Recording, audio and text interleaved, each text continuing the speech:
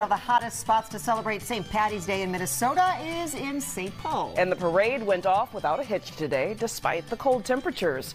Fox 9's Rob Olson was there for all of the fun. Rob, lots of people are out there today to celebrate.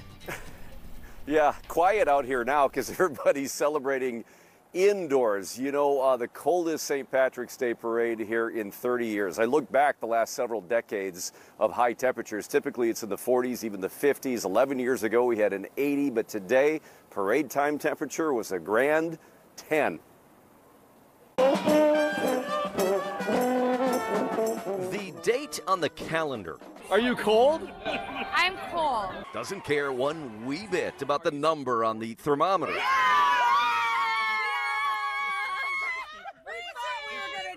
But we haven't. No, we walked through it. Say it again! And if you were Irish, that first number will always outweigh the second. So did you ever even think for a second about missing this because of the weather? No, we're Kerrigans. And so it went that this St. Patrick's Day parade, a tradition that began in 1967. Well, I have green underneath, but then we did the headband and the glasses. Just to make sure that we were prepared. Marched again through downtown in the lowest temperatures since 1993. Happy St. Patrick's Day! Coldest St. Patrick's Day in 30 years. Does it bother you? Not even one bit. If you're a true Minnesotan, you're used to it. It is hard not to get caught up in all the fun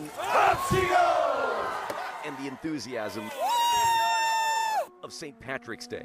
Yeah, we brought a little portable heater. The only thing you need is to warm your hands up every once in a while, and it makes friends a lot easier. Hard not to be impressed with the dedication of attire that begs for frostbite. Appropriate perhaps for the heritage, but not at all for the windshield. Well, we got to take the bad years with the good. It's not You bad. can't enjoy 60 degrees unless you're out here in 10.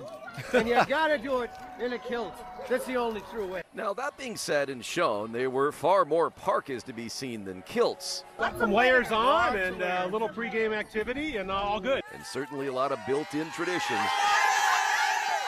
that help you get through. We're Irish. Why wouldn't we? How, We came, saw, we conquered. Yeah. Yeah, we did. Usually St. Patrick's Day with all the green is kind of a promise that we'll be seeing a lot more green in the near future.